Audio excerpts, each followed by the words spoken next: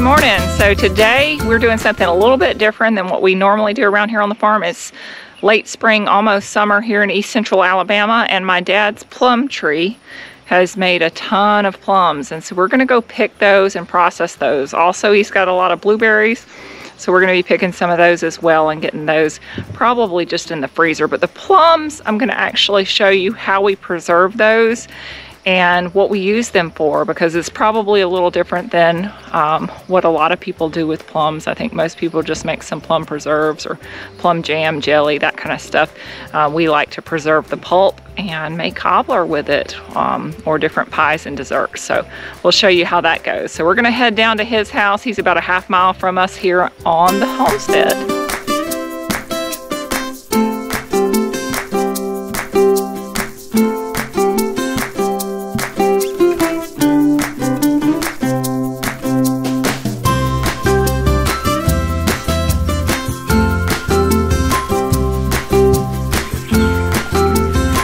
We made it down here, so we've got blueberry bushes loaded down with blueberries. They're wet. It's better than it being the heat of the day. So it's nicer down here, not quite as hot. We got a little shade in the first part of this. We do have sun down here at the end. We'll try to work through the shade as long as we can. But this is the plum tree, and this plum tree is probably about 14 years old. We usually have it make every other year just because it'll get hit by a late frost and lose all of the little plums. But this year it made. We didn't get any late frost. But it's so loaded down it's breaking the branches. So we are going to get the bulk of these off today. They're only really good for a couple of weeks once they make. So we want to get these preserved and put up. So we got the kids out here picking. Pierce looks like he's eating. They've got a little blackberry bush, thornless blackberry here too. So we'll get started with the harvesting and then get you back up to the house where we'll show you how we're going to preserve all of this. Most of the time we just freeze our blueberries, but freezer space is at a premium these days, so we'll see.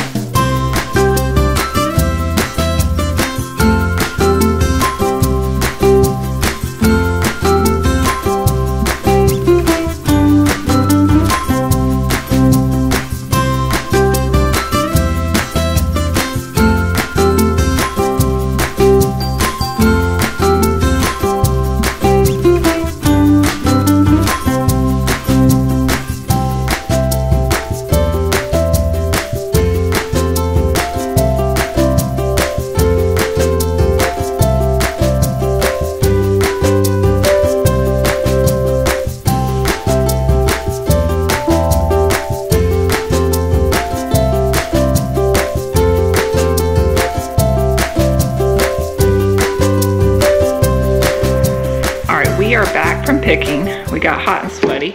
Elizabeth did a lot of plum picking. She did really good. This is our bucket blackberries and blueberries. But yeah, there's a few blackberries in there, but mostly blueberries. A few that are a little bit red, but they will all be really tasty.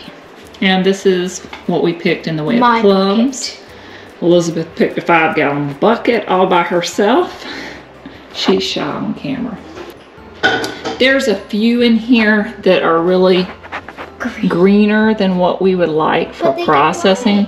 These taste really good to eat, but the ones that you really want for processing are these real dark purple ones. So getting started with our blueberries, the first thing we're going to do is wash these, and then we're going to spread them out on this towel to dry before we freeze them.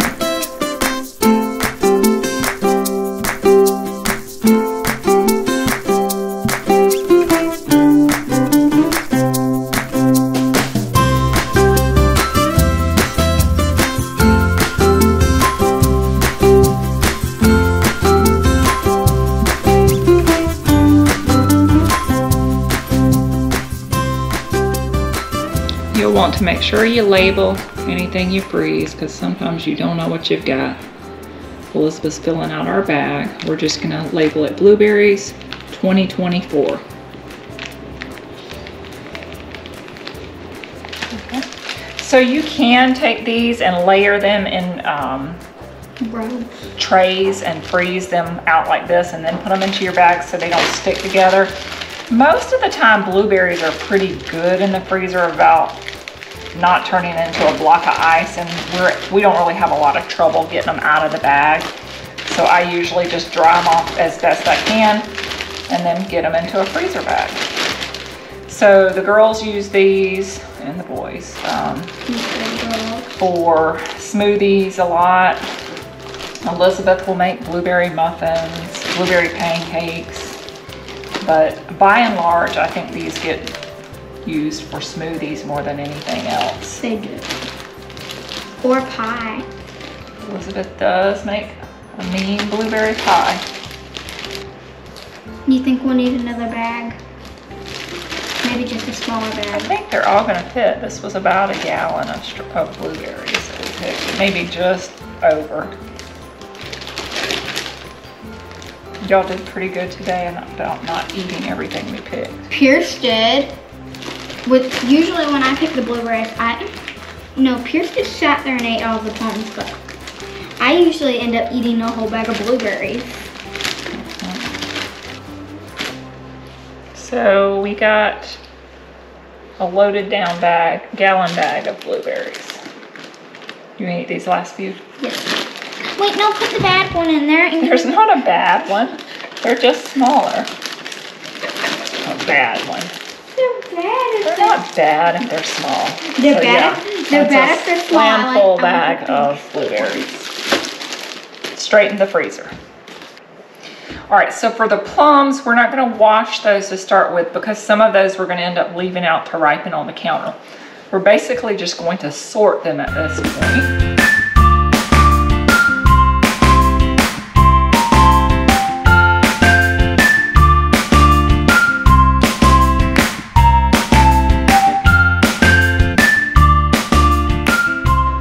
Talking briefly at the beginning of the video about what we do with our plums. Plum cobbler. We use most of them by and large to make plum cobbler. And that's not something that a lot of families know anything about, but we have always had plum trees, and that's something that we started doing when I was a kid that my dad came up with. Basically, we just take the plum pulp after we process these down, like I show you what we do today, and make a pie filling out of it like you would do with any other fruit, blueberries, strawberries. And then self-rise in flour and sugar and she's learned how to make this. So we have a video that we actually did probably a year and a half ago where we made a strawberry cobbler. So I'll link to that video. It's the same concept that we do for the plums, but you'll be able to see the pulp that we make out of this that we turn into plum cobbler filling. So any of these that have a lot of green on them, just set those aside. Everything else we're gonna put into the bucket because we're gonna wash these in little small batches where we can get them washed. If they're really green, a little green is okay, but if there's a lot of green on them, put them up here and we'll leave them on the counter for a day to get ripe. These will be ready to process tomorrow after they sit. So some fruit won't ripen on your counter, plums will. These ones are perfect. Mm-hmm. Those dark ones are good for this. So once we get these washed, we're going to put them in a big pot on the stove and put them on low heat. Are you making a cobbler? Not yet. We gotta get our pulp from our plums. So you're gonna make a cobbler video? We'll let you do a cobbler video. How about that? Today? No. So we'll wash those in small batches. We'll just get started with that.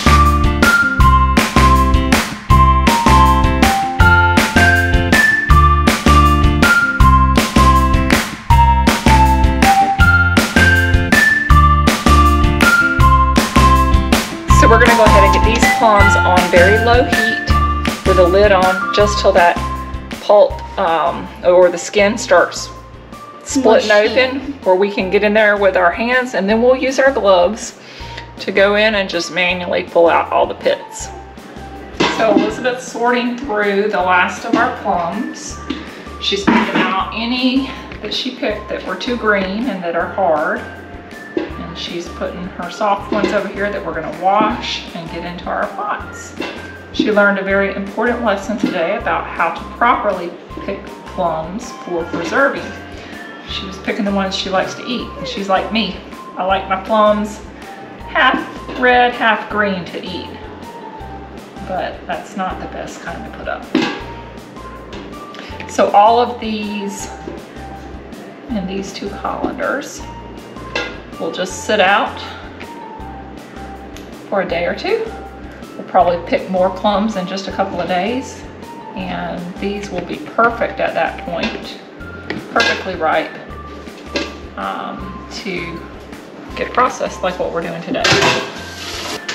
These we're not gonna wash because they're gonna sit on the counter for a couple of days, so you don't want to wash those because they'll start rotting and not ripening if you wash them. Get those into our pot. Huge helper today. So we have lids on these pots so that the steam comes up and gets all of this fruit to where it's splitting open, and we can go through and get the pulp out. Okay, so I want to show you what we've got going on over here. I've already taken our first pot off, but I'm going to show you on the second one exactly how we do this. So you bring these up just barely to a little simmer, enough to get the peelings on your plums to split open. It's kind of like you would do a tomato to get your skins off your tomato. Maybe a little bit more heat than what you would use for a tomato. So these are ready in this pot. There's a couple in here that still need to split open. I actually took from this pot and put into this pot since we had a lot over here. And our first one that we did is here. So I'll show you how I get juice and pulp in just a minute. Okay, so we're gonna get these plums separated into pulp and juice. So I use a big slotted, whatever this is called, like this, and I dip out all of my plums. As you can see, the skins have split. We're just gonna put these into a pot. Do use something that's heat proof because these are hot right now. We've brought them just up to a simmer. So Pierce thought this juice looked great, and it does, and it is, but it's not sweet like you would think it would be. It's very concentrated, and it's very tart. And if you want to drink plum juice like you would drink grape juice, it needs to be diluted and sweetened. So there is still juice in with our pulp, but we've drained a lot of the concentrated juice out by getting our pulp out like this. And I'm gonna set this aside right here to cool, just like I've got this first pot over here cooling. Because we're gonna go through this manually with our hands. Get the seeds out? And get the seeds out. In the meantime, I'm working on juice. We're gonna pour off the rest of this into this bowl just to cool.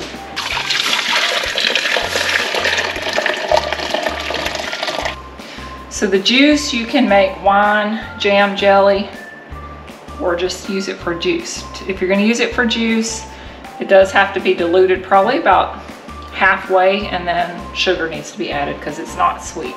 Looks like it should be, but it's not. It's extremely tart. Now we've got this one more pot over here that I'm going to get separated out into pulp and juice as well. So our plum pulp has cooled enough for us to get into there with some gloves and not burn ourselves. And this is a pretty easy process. The pits will pop right out when you pick up the plums. And we're just gonna pull out all of our seeds, basically. All of the pulp is gonna go back in here, And this is just a little tedious process of manually pulling out these pits. Now some people will just take this mixture and kind of mash it down and get all the juice out and discard all the pulp, but we've always preserved our pulp. Now, typically what my dad will do with this is put it into freezer bags and freeze this. But around here, our freezer space has been at a premium. And we've got a half of a steer coming in shortly. So my goal is to can as much of this as possible so that it's shelf stable, and then we can just pull it off as we need to and use it. We may end up freezing some of this if we have more than what I want to deal with in the canner. This is pretty much it. So this is going to go on for a little while, just pulling out the pits. I lost my helper from this morning. She would be really excited about wearing some gloves right now. She went next door to play with her second cousin, so I'm back in the kitchen by myself. So I was able to wrestle me a helper since my other one left me this morning. So we got Pearson here. He's pitting a pot of these plums. I've got mine done. I do have one more big bowl that I have to do. It really didn't take as long as you would think, but that's my pulp. And we'll have his pot of pulp and then one more big bowl. We'll go from there. We got all of our pits out of our plum puree. So I've got 3 big containers of this. We're gonna go ahead and get this into our big pot and get this heated back up to a boil.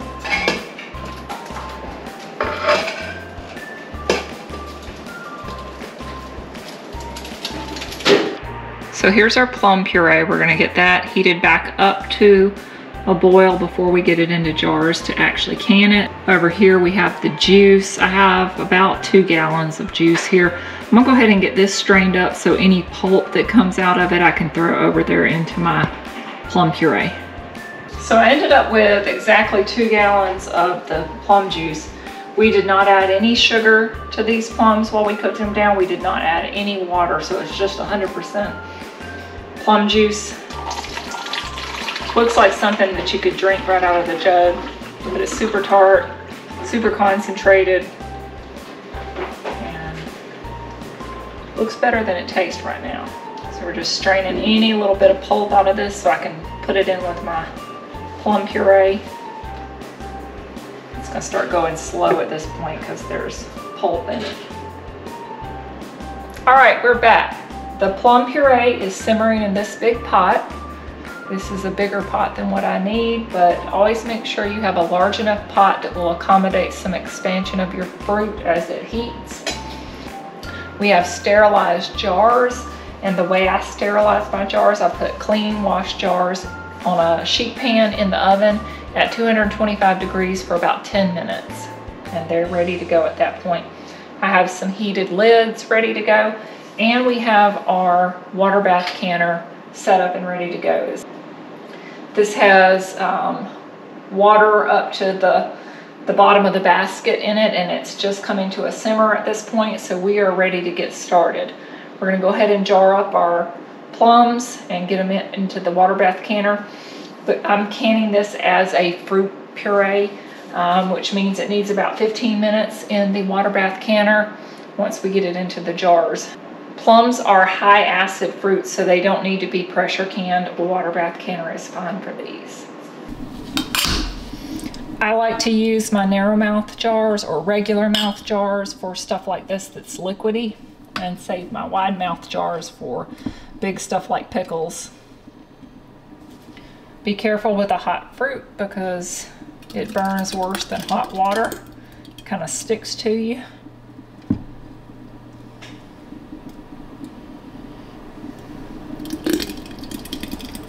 So when you're putting a hot liquid into your jars, you do want to have them on a little towel to keep them from shattering.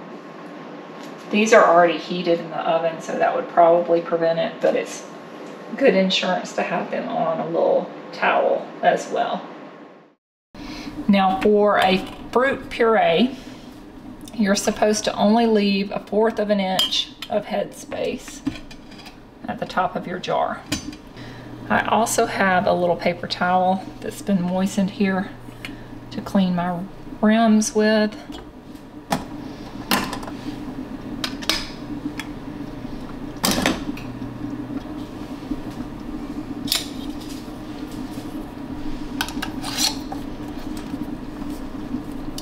And you'll just go hand tight on the bands and over to the pressure, or to the water bath canner. Make sure you continue to stir your puree mixture frequently so it doesn't scorch on the bottom of your pan. I have a heavy bottom pan here, but there's still the possibility of scorching when you're simmering fruit because it's so thick, it doesn't move around a lot. Now this puree could be turned into jam. It could be sweetened, whatever you want to do with it. So we have not sweetened this at all at this point. This is concentrated tart puree, plum puree. When we take this out of the jars to use it, at that point we'll sweeten it and make it into whatever we want to at that point. We can do jam, but like I said earlier, we usually make plum cobbler with this. And typically, my dad freezes it in 1-quart containers. But we're going to be canning it in 1-quart containers.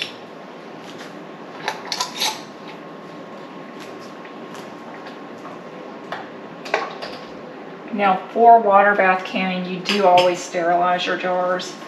If you're pressure canning, you don't necessarily have to sterilize your jars. You just want to start with really clean jars. But when you are water bath canning, it's important to sterilize your jars.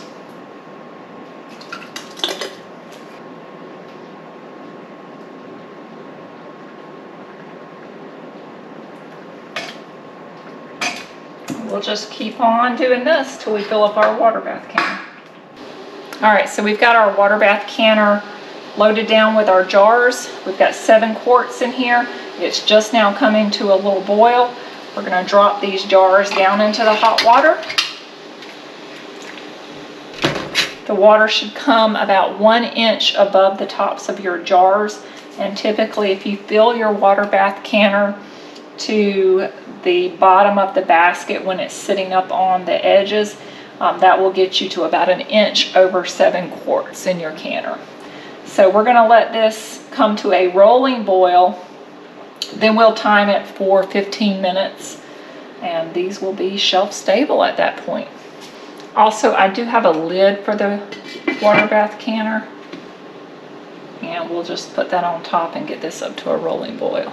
This particular canner actually has a little gauge on top of it where it tells you where you should be before you start timing. Basically, a rolling boil is where you need to be on your water bath canner. This is the rolling boil that you're looking for being at temperature on your water bath canner. It has been 15 minutes. We're going to go ahead and get these out of the water bath canner.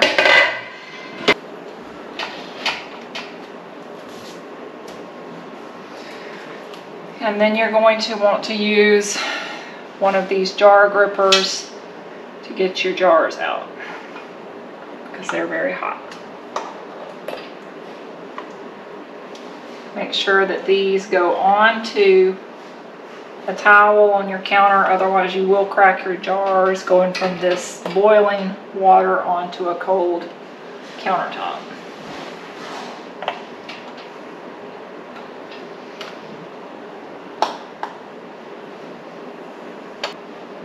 All right, so we're gonna add a tiny bit of water back to our water bath canner.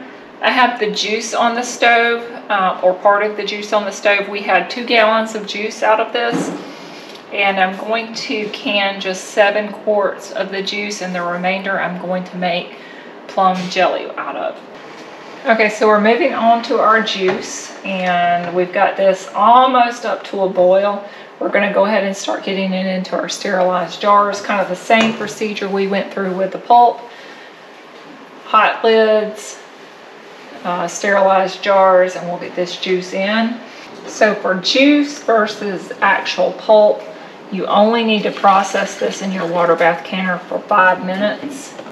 Again, this is a high acid fruit, so water bath canning for a short period of time, once it's up to a boil like this, is perfectly fine to make shelf-stable juice. All right, we got the water bath canner loaded up again. We're going to drop these quart jars down in there. Got one that's sitting a little wonky. Get that situated in here. There we go.